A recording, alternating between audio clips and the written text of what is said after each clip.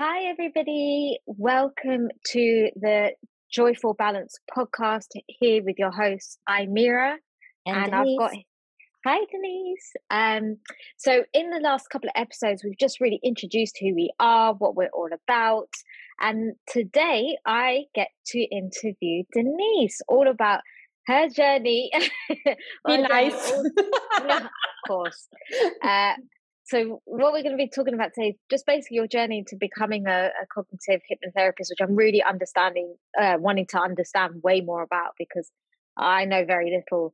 And yeah, looking forward to understanding how you came into hypnotherapy, what it's all about, and yeah, and learning more about who you are.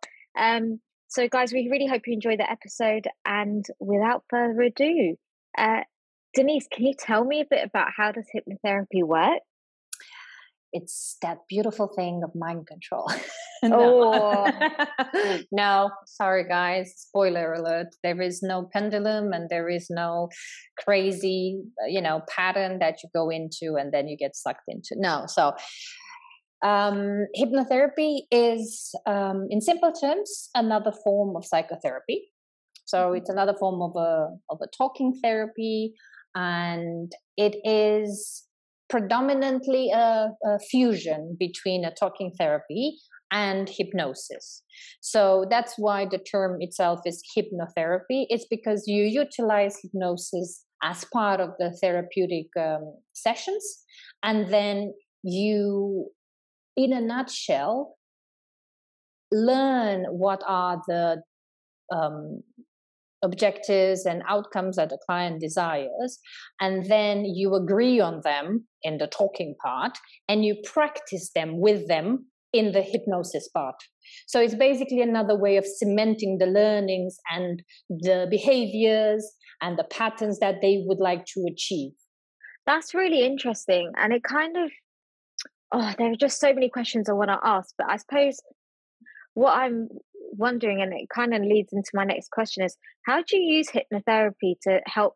And I know it's not all what hypnotherapy is used for, or not all what you use it for, but how do you use hypnotherapy, for example, to help someone change their habits? Mm. So I think initially you understand what this habit is. So Yep. let's choose one at random. Nail biting. So Okay. that's a habit you do, and when you ask people who engage in this habit, they would basically say, "I don't know what happened. I was just watching TV, and 3 moments later, I had no nails." Okay. It's an activity that happens without much awareness sometimes. Mm. The scope in therapy, in hypnotherapy, would be to first create the environment for them to become more aware of it, as in which are the triggers, why is it happening, is it only when you're driving, is it only when you're watching TV, is it only when you're spacing out, as I'm using quotation marks here, as some people say. So you first identify the habit, second you identify the triggers, and you problem solve together with the client. What would you like it to turn into? What would be more helpful for you? What will be more healthy for you? And for example, with a nail biting, they'll say, "I want to stop nail biting." Okay, fine. So you go through the journey and they are very clear that that's what they are wanting to achieve. And for this particular habit, and there are many different ways to handle other habits such as disordered eating or anything else. For this particular habit, you go down the route of what we call habit reversal therapy, where we take one habit and replace it with a helpful one. Okay. And that we practice in hypnosis, in the sense when you are there sitting on the sofa, which is your trigger, and you are just going to take your hand and taking them to your mouth because you're getting ready. That's the moment where you clench your fist. Okay. How are you going to bite your nails with a clenched fist? Doesn't work. So you're building something like that, or counter habit, so to say. Okay. But this is not always the case. You can create what we call cues and habit cues across many things, and that is the beauty of practicing it in hypnosis, because you're practicing as now I'm just getting ready to get on stage, talk to a group of people. I'm really petrified, but I know my cue is to, let's say, squeeze my right fist 3 times, and that already soothes my nervous system. And I will get on stage a little bit calmer because I've practiced it. I know how I can do it. And like, take us, I'm just really interested, like, take us through an example session, like when you're starting to use hypnotherapy to help someone get to the point where, you know, that then they know that rather than going to bite their nails, they just automatically clench their fist. Like, what does what does a session look like when you start out? Well, initially we have a, you know, introduction consultation time where it's like taking everything into context. What is happening? Have there ever been, you know, important events that may have triggered it? Have questions such as, have you always bitten your nails? Do you remember a time when you didn't? Or whatever the thing you are trying to address is. That first starts to form the consultation. And what would you like to achieve? So in the type of practice I have, which is cognitive behavioral hypnotherapy, I identify very much with the problem is now, and I want my client to be able to work on it, fix it, manage it now. As in, I don't dwell too much onto the past unless it's very relevant. And we are focusing on the present moment. That's why from the moment I hear about your life story, your medication, your health concerns, I very quickly jump into, why are you here? What are you trying to achieve? Which is your objective? And then we have a conversation about, you know, everything in between. Yeah. I am not a hypnoanalyst. I don't delve into that type of thing as other people would do. So now we know today this is the problem, this is what you're trying to achieve, this is your outcome goal, and I create a tailored treatment plan for that particular individual based on the objectives together we set out. And always the objectives have to be, you know, smart, they have to be measurable, they have to be attainable, they have to be specific. And that is one of the key elements of working with somebody new. And based on what they're trying to achieve, I build a treatment plan. And sometimes the hypnotherapy session would start with what has happened in the past week or 2 weeks since I've last seen them, and moves very easily into a hypnosis script where we go through certain things they want to focus on. Or sometimes I'm giving the opportunity for the client to take the lead. And if there is a need for more psychoeducation, there is a need more for mindfulness than it is for hypnosis in that particular session, I would go into that direction. So it's a very integrative approach that I take. And I subscribe to the idea that one is better than the other. I think a combination of things such as CBT techniques and cognitive behavioral therapy techniques, for those of you who do not know, and mindfulness and ACT, which is acceptance commitment therapy, and hypnosis, all of those together, they would be used depending on the need of that particular client. Yeah, it sounds like roundabout quite a lot. No, but I think this is quite important, because I think what I'm hearing as well is like it's a very personalized thing, as all, you know, these sorts of things are. Like, you know, certainly the way that I practice as a nutritionist is extremely personalized, and it would be the same for you.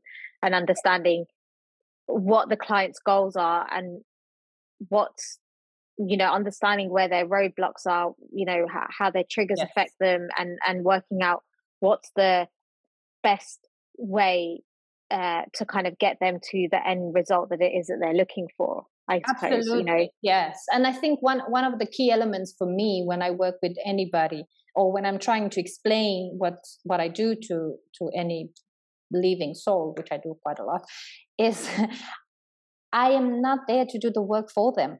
And that is number one from day one, is I want to guide you, to give you the tools. It's as if I'm you in the mirror with more knowledge. I don't do anything else. I'm not going to magically flash a wand and tomorrow you'll be sleeping right, and I can't do those things unless those clients are understanding that they need to put in the work themselves. Absolutely. And part of me, maybe this is slightly, it's going off on a bit of a tangent, but how does hypnotherapy because I imagine for habits and things, and correct me if I'm wrong, in terms of like the hypnotherapy element of it, it might be a bit more light touch compared to phobias, for example, where I can imagine is there often a heavier component of hypnotherapy to dealing with phobias, or it just depends on the person? It depends on the person, and I have had clients in my practice who had different degrees of phobias, for example, to snakes, and that's one of mine. I'll hold my hand up to that one. Ooh. Terrified of snakes. We have beautiful things to do together. Okay. So the hypnosis piece is the same in the sense that you are there, you are present, you're fully conscious, you're fully interested in being present, right? In the session. That's the number one criteria. What the suggestions are and what I'm taking you on a journey of in your imagination or visualization or however you want to call it will be different depending on what we're trying to achieve. So, for example, if we are to go down the route of phobia of snakes, we would go through what is called desensitization, i.e., we will find different ways in different grades of you starting from I'm very petrified of them to different scenarios where you're not so petrified. So, for example, I'm sure you're petrified of them if they are in your lap. But absolutely. But if you know they are 3,000 miles away, you wouldn't be scared of them. So we would be working on different scenarios where you would be in presence of a snake, let's say. And then sometimes, depending on the client and availability, we would also do or encourage in situ exposure. And that's gradual. Everything is gradual and step by step. So, for example, I will say you go to the local pet store, see if they have a little lizard or a little snake, and then see how you react and how your nervous system reacts to that. And then we build and build. Yeah. For me personally, I think phobias and hypnosis go so hand in hand. It certainly sounds like it. Yeah. Unbelievable how well they go together. But at the same time, you can apply hypnosis and utilize hypnosis for so many things, from sleeping routine to stress management, weight management, even pain, in the sense that the most recent research in the field of pain showed very clearly that there isn't one neurological pathway from where the pain is to your brain registering it. There are many on and off switches, and through hypnosis you can learn how to benefit from that, i.e. make your pain feel less. Yeah, I find that really interesting. Like, it's funny you mentioned that, because I was writing an article for my day job, and it was part of it was around meditation in particular, and how that can improve your sensitivity to pain, in that it makes you less sensitive to pain. And I imagine it can also really change your relationship to pain, and therefore, as a result, actually reduce the amount of pain that you're in. I can't remember, but there are certain it can just do some, like, the amount of control you have over your brain, I think is more than you actually think it is. Like, is that something? Yes, very much. And with, I was nodding heavily, guys. That's what I was doing. And on pain specifically, they've done all sorts of clinical and research work to understand if it actually works, to the extent that there have been people who've had their teeth removed under hypnosis and not sedatives. Wow. That's what I mean. Huge. It can be used in many different ways without that element of myth of taking somebody's mind control. And It's not going to happen. You're always in control.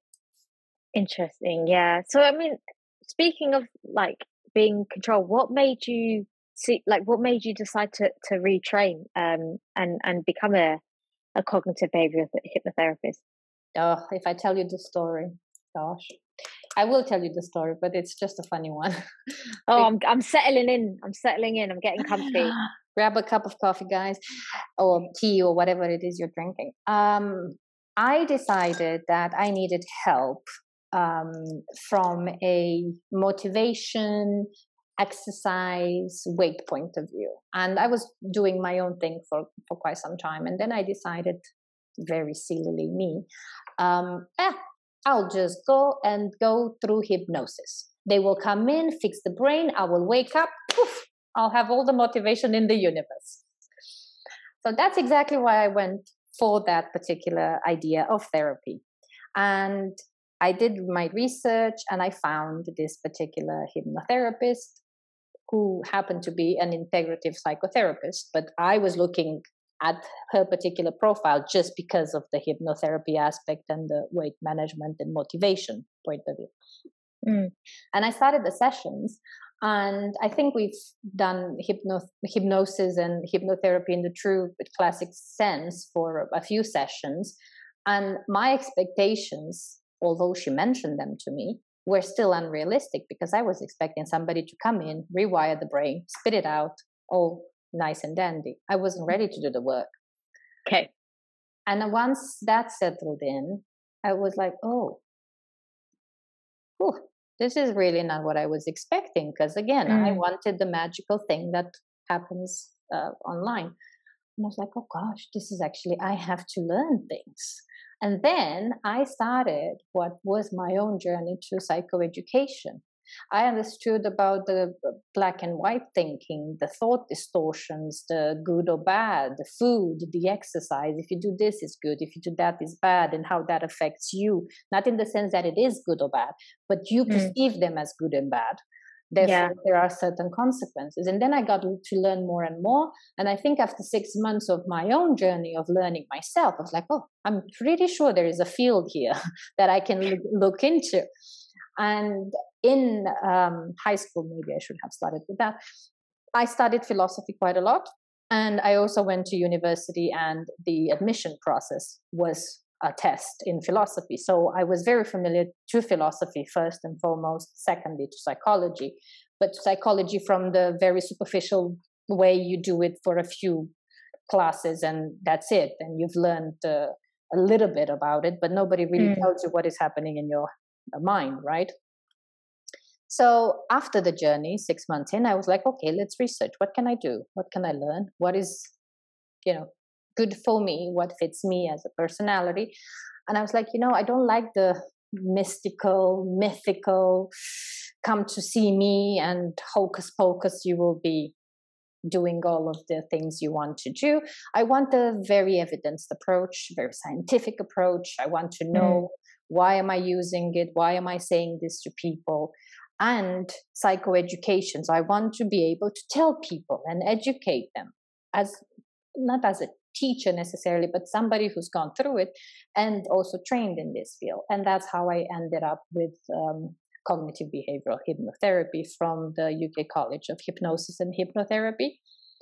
I got their details, and I stood with the idea for another 2-3 months. I was like, is this the best school? Are these the right people? Is their approach really evidence-based? Because that was important for me. Yeah. Would it make sense? Do I do it as a hobby? Do I do it as a practice? And then when I decided, this is what I want to do. This is what I want to do. And I was speaking to friends and family around, and they were like, oh, wow, I didn't know about this, or I didn't know about that. I realized there are just so many things we don't know as everyday, Jane and Joe. So that's why I went into CBH. Amazing. And how long did you like your personal journey with doing the hypnotherapy aspect in the work? Like, how long was that journey for you? I continued. So I was doing therapy for over 2 years. all in all. But as I said, I realized I wanted to get into learning it. Told my therapist at the time that I'm going to go for it. She strongly recommended I do. She was like, yeah, go for it. You will love it. And I did. And for a while, I was, studying and doing my own therapy because I was, developing and learning new things. Yeah. And I've only recently stopped the therapy aspect. Yeah. I think one thing to mention here, as specifically to CBH and also CBT, is that the nature of the therapy is that it comes to an end, perhaps quicker than in other areas of therapy. And CBT, for those of you who know it, is normally maybe 10 sessions, people would say. That's the standard thing, because it's all about this rewiring of your thoughts and actions. So it's quite immediate if you put in the work. Yeah. I was just about to say, I feel like the sense of putting in the work is quite important, because I suppose it's the same. Sorry if my camera's jiggling around a bit there, it's just because I'm getting a bit comfy. But I suppose, even as a nutritionist, like, there's always this wish that you can take a supplement or you can do a session and then either come out fixed or not need to put in the work outside of the sessions that you're in. And actually, I think it's really important, like in talking therapy or in nutritional therapy, hypnosis, whatever, like that you're using the tools that you're being given, right? And actually putting them into everyday practice, because your nutritionist isn't there to cook your meals. You're not there for the situations in which they want to bite their nails, or in the Amazonian rainforest where there are many, many snakes. Like, it's up to you to kind of really use the tools that you're being given to make the most out of the therapy that you're actually receiving, right? Yeah, absolutely. And I think if you would ask me what an ideal client looks like, is that person that is willing to put in the work. Because as you said, I can't be there for their binge eating episodes, or their self-worth, or their confidence levels, or when they're getting ready for a new presentation. They would have the tools in their toolkit, but they will need to practice them. And that's why one of the first things I say to people is you have to be willing to do homework. That's what it means. You will have to do your own little experiments to see what your situation looks like. Will it trigger you? Will you not? People who have social phobia, like they don't want to speak to other people that they don't know. Well, go and speak to somebody. What happens? Because it's true. It's a what if. What will happen? You're going to go and speak to somebody, say hi, and they say nothing in return. That's the worst that can happen. Yeah, it's true.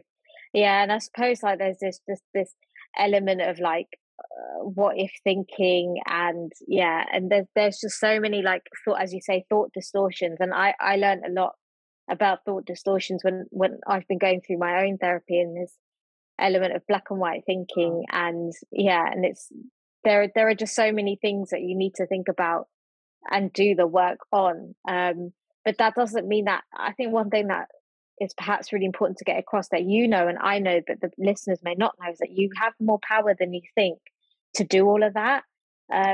You may think that you need someone to kind of hold your hand every step of the way, and to an extent we are there to do that with you. Like, we're here, we're the ones that have trained and spent time and continue to spend time researching and thinking about these things, but ultimately you have the agency and the power to do a lot of this also for yourself.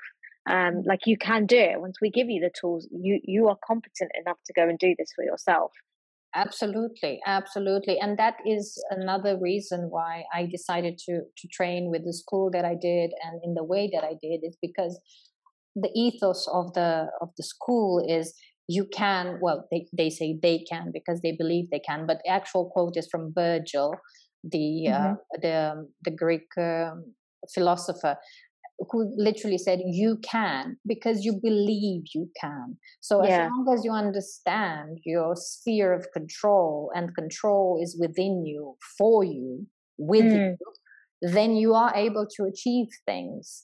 And you can change the habits, you can adapt to, stress levels, you can manage it better, you can eat according to what you need to eat and have a healthy relationship with food. Those things are within people's control. I think it just becomes very murky in everyday life when you imagine that your sphere of control is wider than it is. Right. And narrowing down to understand, it will sound very cliche, so bear with me, guys. And I was like almost throwing up when I heard it the first time, but it actually is very true. The moment you understand that control to change is within you, you'll have a light bulb moment. Yeah. I get there to do that for you. Nobody will be there to, it's just that, you, yourself, and yourself. I was going to say that was not as cheesy as I thought you were going to go. So actually it wasn't too painful for me personally anyway. But it's true. Like, I thought it was really interesting the way that you referred to what is in your sphere of control and actually narrowing that down. And I think that goes back to the conversation we had in a previous episode where I was talking about, like, there is a lot in life you can't control. Like, you can't control a lot of external things, but a lot of internal things you actually can. So, in terms of what you put in your body, the way that you talk about yourself, the self-belief, like you were just saying in that quote from Virgil about believing that you can do these things, are actually what propels you to do them in the end. It's not about anything else. Absolutely. And the one thing I want to add onto that one is, you do have the power. You, the listener, you, me, Mira, everybody has the power to control their reaction to something which is external. So one of the elements of CBT is the fact that your system of beliefs, your thoughts, would dictate how you react to something, because the same event can happen to both of us. We can be present in the same moment, have the same exact experience, but I might be crying, you might be happy, or you might be indifferent and I should be in tears. Sure. And that has nothing to do with the event itself, because the event is the event. It's just the way we relate to it, because my system of beliefs might be different from yours. I see it as a catastrophe, and I'm like catastrophizing about it, whilst you're like, it happens, so what? Life goes on. So those kinds of things are still within our sphere of control, because we can learn what would be the helpful, healthy way to react to things. So that is within the control, although the event is external. Totally, yeah. And I find that, it's been a useful learning lesson, I think, in COVID, like for me personally, and like being at home with family and just like, learning to not react, even though as tempting as it is, like when family members wind you up or the wrong way, or you just spent too much time with them. I mean, thankfully for the majority of us, like, we're starting to come out of that phase now. But actually that leads me very nicely, that rambling leads me really nicely onto one of my other questions, which was, obviously with COVID, like a lot of things switched to them being online, and typically talking therapies or like psychological therapies tend to be done in person. Do you find that they're still, even with things like hypnosis, that they can still be effective being online? Yeah. I trained in the middle of pandemic, as in I started my training in probably one of the second lockdowns we had in London. And I did all of my studying, all of my volunteering so I needed a lot of volunteers and case studies in order to fulfill the practical aspect of my studies. And all of that was online, absolutely all of it, from start to finish. And currently all of my services are available online only, because there is no evidence that one is less efficient than the other. And what we've learned is that people who are in their comfortable environment, particularly the ones that I tend to work with the most, be more receptive to what happens in their environment already. And it's one less hassle to go somewhere. So absolutely, convenience, as you know, is a key driver of our everyday society. And there is no body of evidence to say in person is better than it is online, as long as your internet connection is secure. And I utilize platforms which are designed for talking therapies, and they are cool. encrypted, and I have to have a certain high standards in terms of how I manage information and how we have our sessions. Yeah, I think if you would ask a different therapist, they would probably say it's better in person for people who need to come out of their environment in order to have a session. Yeah, that makes sense. It kind of leads me nicely onto my next question. I mean, because obviously I was doing my homework. I was reading, more about your approach and all that kind of thing. And I noticed that you said something really interesting about when life feels really complicated and we feel like a passenger.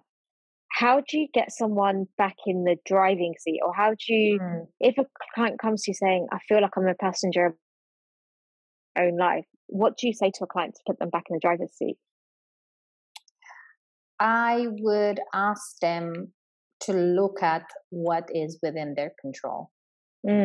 First of all, I would start from there, because people say, I feel like I'm a passenger, I don't have any control, I'm overwhelmed, I feel so stressed out about this new job, or I'm going for an interview and I'm not going to be good at it. And I would just ask them, okay, forget about all of the noise of can'ts, shoulds, and won'ts, and just tell me the control that you have. Yeah. And I would start building that area and that focus and locum of control from that. You're in control now. You decided to come here. Hello. Yeah. Yeah. That's within your control, right? And then building it upwards from there, in the sense of, where would you like to be once you're back in your driver's seat? And using the car analogy, what does your car look like? How will it be? Which color will it be? And what are you going to feel like, think like, behave like once you're back into your driver's seat? Because that's what we are doing as therapists. I think in general, we are so in doubt, so that you understand there is a different way of doing things. So you get a little bit doubtful of the things you are doing now and they don't work for you. But we are also instilling hope. Yeah. That's the thing. You need to look at it in the sense of more hopeful. So, okay, it doesn't all have to be dark and gloom and sad, and I can be back into my driver's seat. And then we build, it's building blocks. And I don't want to say, the one thing that I hate is to generalize, because there are so many facets. Each individual has their own type of history, their own beliefs, their own understanding. So I don't want to generalize, but I would start from focus. Focus on the things you can control, the things who are within your area immediately, the ones that you can identify easily. I'm in control of taking the pen and holding it, kind of thing. Yeah. And then building it and making it gradually more important. Yeah, and I kind of love that. And I think what's really complimentary about what you and I do is that it is often very goal oriented, and I personally do quite well with goals. Like, I love a goal, like, and I know what I'm working towards. And I think that's why, you and I complement each other so well, is because we are goal oriented. We, it's not necessarily that we're looking for like very, very specific outcomes, but we're looking, I suppose, and correct me if I'm wrong, for that moment when like a client can look back at what they've achieved and feel like, I feel like I'm somewhere where I want to be. Like this feels much more comfortable. I'm happier. I'm more settled. I'm less anxious. I feel better, and I feel more confident and better within myself. Like, these are all outcomes I think that we both of us definitely hope for in our clients. And then one of the last questions I asked, particularly CBH related, and that was cognitive behavioural hypnotherapy. What were some of the biggest learnings that you've kind of taken away throughout your own experience with CBH, and also as a newly qualified practitioner? What are the kind of things that you've really learned about it? For me, it was predominantly understanding, but truly understanding, not on a hypothetical level, but truly understanding the relationship between thought, behavior, emotions, not necessarily in disorder, but what is the link Why are they interlinked? How do they work together? How do they affect everyday life, my life?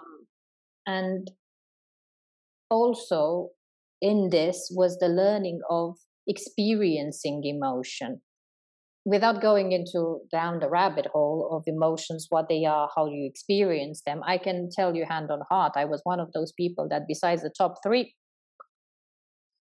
happy, sad, angry, the end.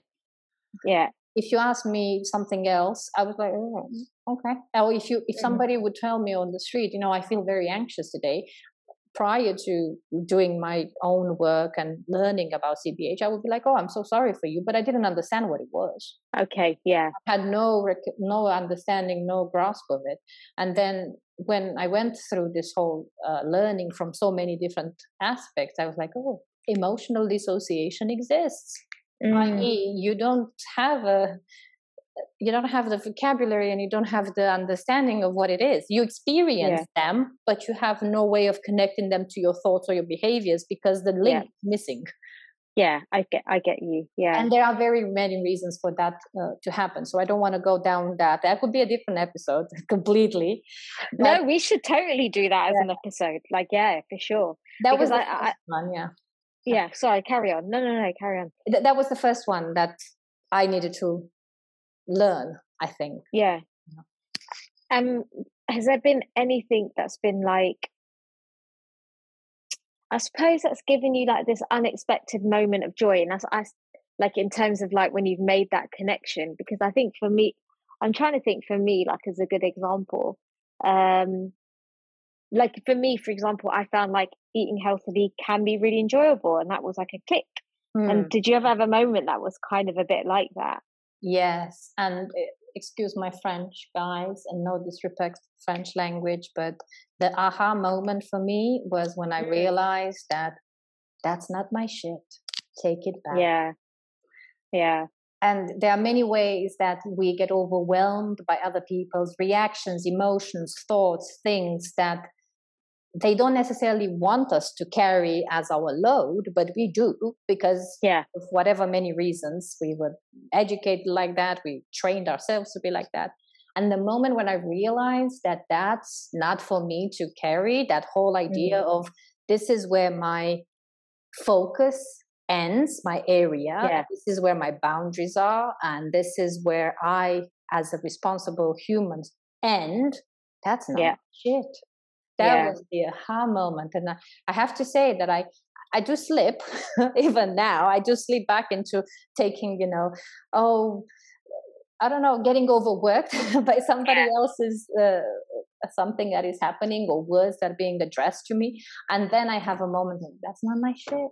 Let it go. Yeah. Why carry the backpack when it's not yours? Live it. Live it. Yeah. That was one of the aha moments of joy. Yeah. Beautiful. Yeah, it's super powerful, isn't it? It just takes that weight off, like, especially if you're like, I don't know about you, but you're a bit of a people pleaser. I know I certainly fall into that category, like absolutely. And just understanding, I suppose, boundaries, in that respect. And we could talk about boundaries for days. God, yes, we have to. We have to. I'm so excited. We should. We absolutely should. Specifically as women, we have to, because some of us are really crap at setting boundaries. Yep. Historically speaking, it's just we were trained not to have any, to please everybody. No. Yeah. No. It's so true. It's so true. Okay, and I think that's kind of most of my like CBTH questions. Like, but I'm interested to know more about you as a person. So, tell me one random fact about yourself. It can be anything at all. I actually have 2. Oh, even better. I couldn't decide between the 2. So, okay. One is a blessing and a curse all together, literally all together, is the fact that I remember everything. Oh, I'm so jealous. Don't be. And when I mean everything is like, I remember the song I was singing when I was 6, and it was Mariah Carey, and what song it was. And unfortunately, I remember it as I was singing it back then with really poor word choice, because I couldn't understand everything she was singing about. So that's not, it's not helpful sometimes, but of course. I realized over the years that I do remember if we had a conversation, or if we had, even better, if we had an audio video type interaction, then I will remember it for a very long time, probably forever. And because I'm a video person in the sense of visual, I would see where I've written it, where it's been on the page type of thing, but also if I hear it. So I remember things from both ends. Luckily for me, my brain has a way to also make sure that I don't store unnecessary things unless I go fishing for them in the future. So you can actually remember, like, look at a page of, or like be writing notes, kind of put it away for a week, and then if I say to you, I will tell you what you wrote. It's like, oh yes, I've written it, and it's on the top right corner, and it's in whatever ink, and that's how I knew most of my lectures through university and masters and everything. You would ask me where is the specific paper on investor relations, and I will go fetch it in my head because it's on that type of paper. I mean, I get that it's not always great, but like, I totally respect that. I totally, I keep also random things and songs and things that you don't particularly want to keep in your head for so long. That's why it's like, okay, how long can I store it? But I think with age, I tend to let go of the things that are not useful anymore. And I let them back. And the second thing that I wanted to share is tend to know too much about cars. Really? Not because I wanted to. It was never a dream of mine, but I was always surrounded by people who were very, very, very petrol-headed or car enthusiasts. So not cars in the sense of, that's a nice Porsche or something like that. It's in regards to the mechanics and the hydraulics and both. Oh, that's kind of cool that you know that though. Like, I've always wanted to know how cars work, but I've never I don't know. It needs to be explained to me in a very specific way if I'm going to understand it. Otherwise, it just goes up my brain. But I am guilty. Small confession from me of sometimes watching this show called Wheeler Dealers with my dad, where it's like, have you heard of it? It's like where like they buy the cars and then the mechanic fixes it. And I actually it's a bit like watching a DIY program. I just enjoy the process of watching him fix it and him explaining to me the mechanic of what he's actually doing. But it is a fun field, not when you're driving with your family members and all you hear about is and I thought I completely didn't hear it. No, your brain, your super brain definitely still took it in through. And what happens you know what's so funny, like I think the way that my brain works is like I do very specific things, and I think this is like a bit of a trauma brain response where, like, especially at work, if I am focused on doing one thing, I will forget about everything else that I've done. So like with you, like I will create a spreadsheet of like all these different things, and then I'll have to move on to like 3 other emergency deadlines, and I will forget that I did that spreadsheet last week. It's just gone. And like my bosses at work, but you created it last. I'll be like, what spreadsheet? I ain't got a clue what they're talking about. And they will see the panic in my eyes because I've forgotten it. And they're like, you did it last week. And I'm like, did I? And then they have to, anyway. And for me, I've just realized it's the way that my brain dumps. Like when it gets overwhelmed, it just dumps. That's how it deals with it. And it's not ideal, but I've found ways around it to basically mean that, okay, I write stuff down because that's how I remember information best. Same. Yeah. The best way to remember is to write it down. That's why the visual aspect of where it is with a notepad, and it just helps a lot to write it down. So well, which is why it's so useful that you do remember this stuff, because I had to ask you, Denise, do you remember where you wrote the plans down for the podcast episodes? Because I can't find it. And then Denise very kindly sent me a picture of exactly where it was in her notepad, so I actually knew what the hell I've been doing for the last 3 episodes, which is a bit of a relief. So we complement each other. It's all good. It's all good. That's the beauty of it, and that's I think what we're trying to make everybody understand through this. It's just there is no right or wrong way. There are just helpful and unhelpful ways. Unhelpful, absolutely. And depending on who you are, what's your, reality, something that is very helpful for me might be completely unhelpful for somebody else. And it's just about, I think, giving ourselves permission to just be. We are not, you're not human doers. We are human beings. So we need to be. We do. And I think that's so important that you just mentioned that with helpful and unhelpful, because I was actually thinking about that in this episode, and actually the last one that we just did where you interviewed me, because I think that's so, so important. Like this idea of like, what works for one person won't necessarily work for another person. What works for me might not work for someone else. And it absolutely is about what's helpful and unhelpful. And even when like you're in that moment, and you know how you were talking about how you learn to like not take on other people's shit, it's being in that moment and be able to say, is this thing that I'm about to do or about to feel or about to say or whatever helpful or unhelpful? And having that micro pause, I think, has been one of the most powerful like tools that I've actually had most recently to do stuff. It's like, oh, I'm about to not eat properly because I've decided I'm too busy. I'm like, okay, is that helpful or is that unhelpful? And if it's unhelpful, what can you do to make it more helpful? And there's something extremely important, and I think it's actually it will become a recurring theme in the podcast, this idea of helpful and unhelpful, and the fact that looks different for each of us. Absolutely. And I think what it all pins down is awareness, is the self-awareness, is being aware of your thoughts and being aware of your emotions and being aware that you're in a situation and what is happening. Because coming back to that question that you've asked me about, what would I say to somebody who's not in the driver's seat and they feel like a passenger, is this awareness. That's why I was maybe wrongly using the word focus, but it's just becoming very aware of the reality of what would be helpful for that particular individual and what would be unhelpful for them, and be aware of how the mind and the body works. And for those of you who are not seeing me, I'm basically trying to demonstrate how the back of your head and the body is connected, because that's the extreme highway where everything is processed, and we end up living either in our heads or in our bodies. We feel too much, but we don't think about it, or we just think about things and we don't feel emotions. Well, we're not winning at life if we do either. Yeah, it's a really, really good point. This idea of either thinking or feeling and not being able to hold space for both is actually really, really important. And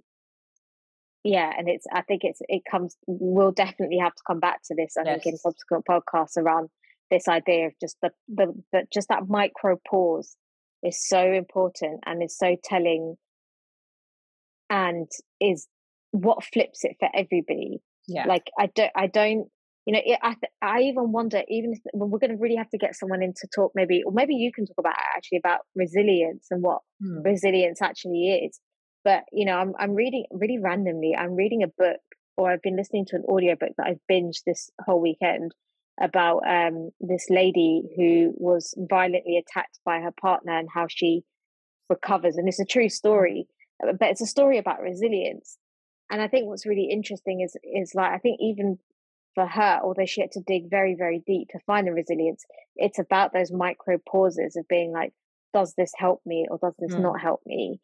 And trying to lean on the things that actually will help in the long term, even like they don't have to be very big things. They can be small things. Absolutely.